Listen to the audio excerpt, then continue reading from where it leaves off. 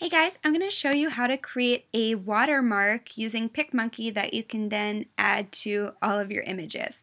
So the first thing you're going to do is click design, and you could just click, a square shape, and then you're going to add your text. So I'm going to add the address for my blog, or you could put your name, whatever you use as your watermark. Select the text that you like. I'm going to make mine white. I'm going to fade it. And if you can't see, you can just pull it over here to see how much it's faded. Then click up here, go to canvas color, and you want to make your canvas transparent.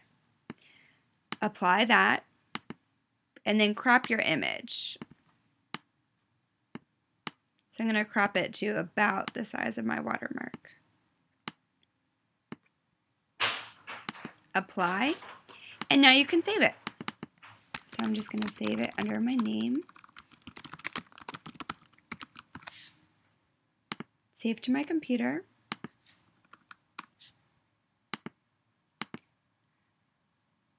And there I go. So now when I go to open an image, let's just say I'm going to do this one.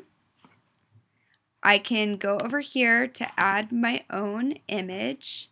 I'm going to click the watermark I just made.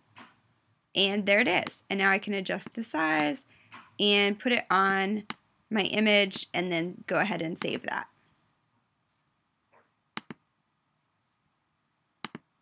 And that's all there is to it. Enjoy!